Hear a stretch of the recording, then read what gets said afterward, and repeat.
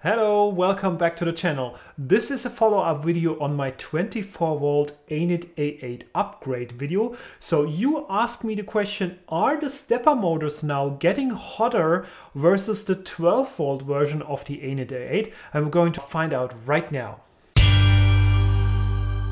Hello, my name is Daniel. Welcome to the Crosslink channel. I would like to help you being more successful with 3D printing. And if you're here for the first time, subscribe and hit the bell notification so you don't miss anything. So I did the 24-volt upgrade to the Anet A8 in one of my last videos, and we changed basically everything. We replaced the heat bed, we replaced the power supply, we replaced the heating cartridge, and also the main board, and everything is now running on 24 volt. The only thing that we didn't change in terms of the electronics was the motors. So the stepper motors are still the original ones. And you asked me, is this going to affect the temperature of the motors and how much is it going to be different versus the 12 volt version of the Anet A8? So I have both printers here, 12 volt version here, the orange one, and the blue one is running on 24 volts. So what I'm going to do is I'm going to do a test print for 1.5 hours on both printers at the same time. I'm going to do measurements of the temperature of the Y-axis motor, because that is going to be the hottest one. At least for me, it's always the motor that gets the hottest.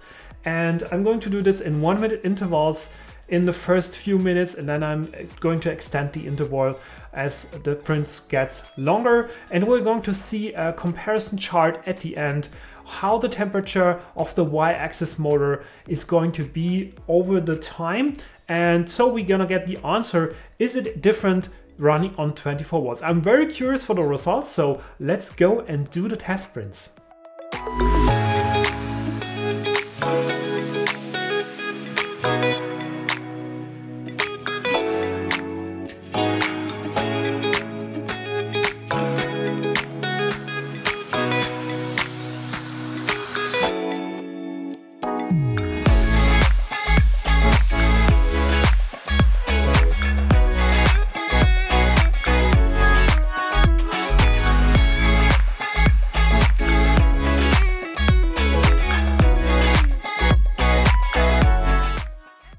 So we are now 25 minutes into the print, and I can already see that the temperature on the 24 volt version is higher. How much higher? We're gonna see in a minute when the print is finished. So stay tuned and let's see the results.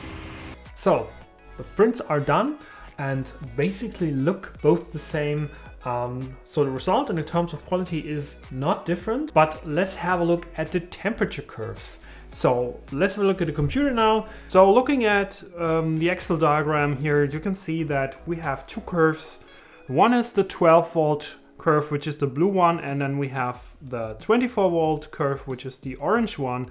And you can clearly see that the orange curve for the 24 volts is rising steeply at the beginning, and then it's flattening out at around about 75-76 degrees Celsius.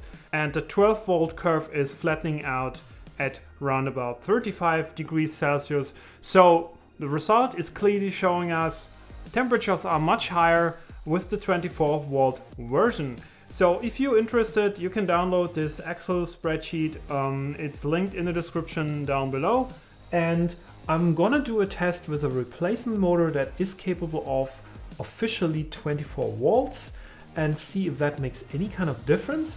You could add a cooling block to this motor, and that would probably lower the temperature a bit. You could add a little fan to cool it down. If the motor is at one point going to fail, that is the question. So I will have a look into the long-term results, printing longer with this printer, and if any kind of part will fail, I'm gonna put it in the description or in the comments of this video. So far I would say it's still fine, and you can go with 24 watts. So that's it for today. I hope you liked this video. So please like, subscribe, share, do all the good things, and come back next week for the next video on this channel.